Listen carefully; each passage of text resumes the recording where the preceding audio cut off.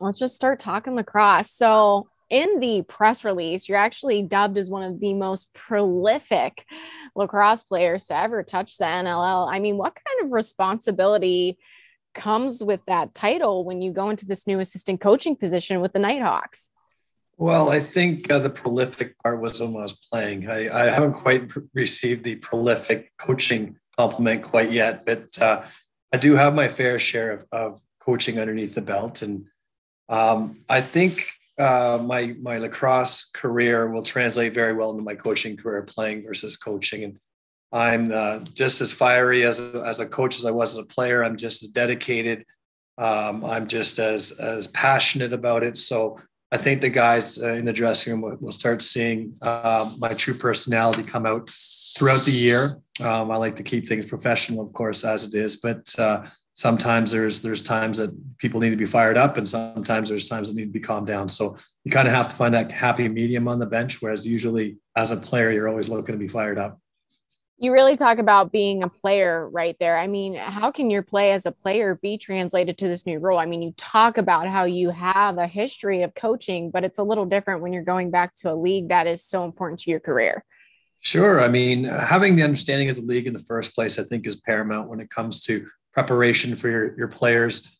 Knowing what they're going through and where they're going to be, I think we gives you a little bit of an edge and an advantage when it comes to coaching. There's a lot of coaches out there that maybe haven't had the experience that I've had in the NLL. And I think that experience will translate quite well on the floor and off the floor.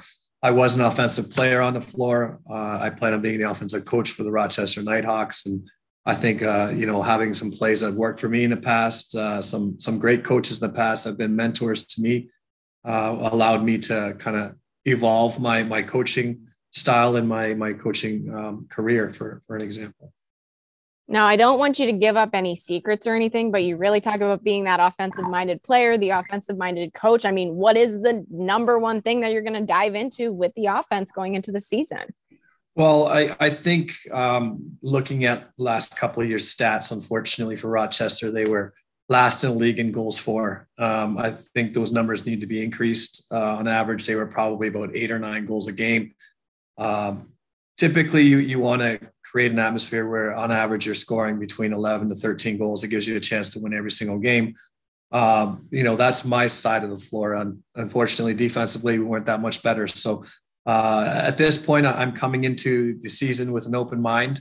I like to see and evaluate players on my own. I don't like being told what the other coaches think of what those players are capable of. I'd like to see that on my own.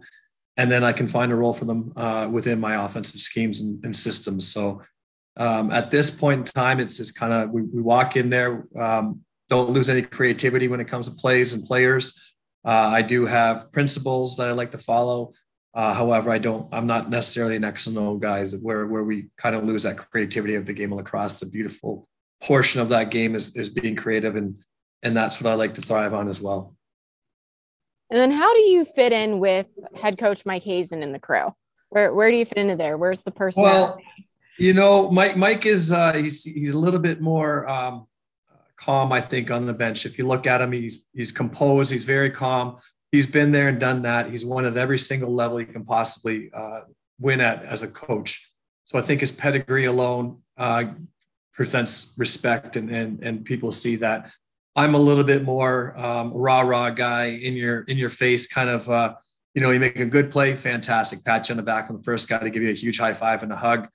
And then on the other hand, if there's something that needs to be fixed throughout the game, I'll be the first guy on the bench where the guys will see coming off the floor, and I'll kind of tweak and allow them to bring that into their game at that particular moment in time.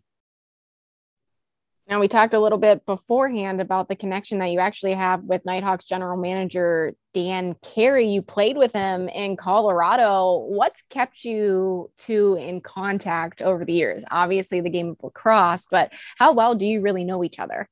You know what? We know each other pretty well. I know his family. I've known Lisa for quite a few years now. When he was in Peterborough, we played against each other. We played with each other in Colorado. Of course, we won a championship together. Those are the types of things that you never forget, and you relish in your memories and your memory bank out there. So Dan and I have been keeping in contact consistently when he was in Colorado as the assistant GM there. When he moved to Rochester, I congratulated him again, and we also talk lacrosse on a regular basis. I'm always looking for players that aren't quite there at that level. I used to coach in the Arena Lacrosse League, which is kind of the feeder league to the NLL. And, just getting that insight from those general managers, Dan being one of them, on the players that I can help develop and produce to make them into that next level type of player. And that's where our relationship kind of continued and vice versa. He was always asking me about players that, may be able to get to that next level, the diamond in the rough, if you will. And the communication has always been constant. So it's a friendship that'll be everlasting regardless. So you'll be pretty comfortable here in Rochester then.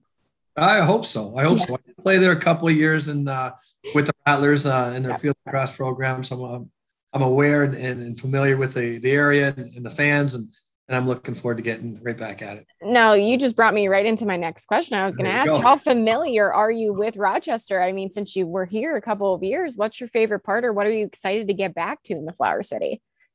Well, I didn't know it was called the Flower City. That's for sure. I know that the river itself turns green on St. Paddy's Day. I'm not sure if that's a regular color or not, but joking aside, I still have a lot of friends and family in that, mostly friends and a little bit of family in that area of upstate New York. And I'm looking really forward to getting back and really, settling in that position that I'm familiar with as an offensive coach, and hopefully back and meeting new friends as well, and as the fans again. And the fans would always seem to be passionate when I go to the Blue Cross Arena there, and hopefully they're just as passionate for cheering for me versus booing for me this time. I will say the fans will want to know this. Have you had a garbage plate? And if you have, what are the thoughts on it? Well, I remember discussing a garbage plate back in the day. It was after one of our post-game get-togethers, if you will. John Grant Jr. took me to a lovely place, and there was a lot of things on that plate that I can't even distinguish what was actually on it. So I think I dove right into it. I know there's fries, and I think at one point there was an egg in there. There was all sorts of different ingredients that I don't think I've ever put together, but it seemed to be working for itself at the time. All right. Yeah. I've only had a couple, so I'm not exactly sure what all is really supposed to go into it. The Rochester fans are probably going to hate me after hearing that, but I will say I've never had an egg in any of the ones that I have tried. Oh, so maybe that was one of the, they were hazing me at that point. I have no idea. Yeah, maybe. But hey, if it worked and you thought it was good, then you're going to be on good terms with the Rochester fans. All right. Thank you so much for your time. Absolutely. Anytime.